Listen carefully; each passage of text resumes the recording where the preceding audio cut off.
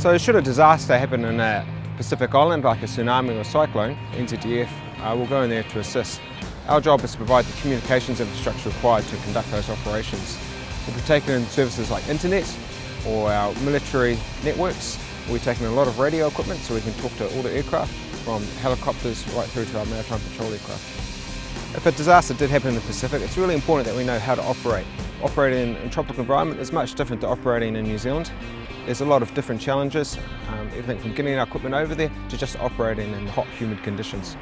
The high mountainous regions of Samoa provide additional challenges for our radio detachments, trying to get that radio signal across over an island and back down the other side.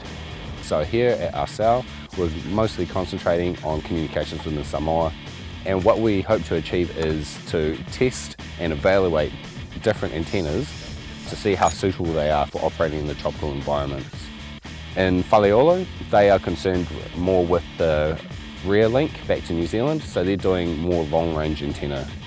And in the National Park group, they're doing work with the field expedient antenna. So we're just putting up antennas made out of just a piece of wire really, using the resources that we have around us, using trees instead of masts, plastic bottles instead of insulators, things like that.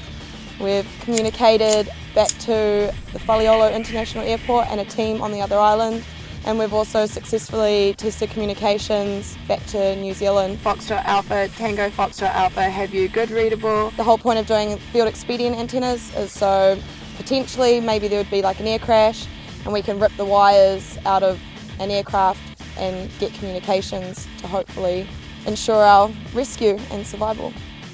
It took a little while for us to get comms back to New Zealand. We tried a couple of antennas, and then yeah, when we finally got it, it's a really, really good feeling just to know that you can talk up to, almost 3,000 kilometres away just on a piece of wire.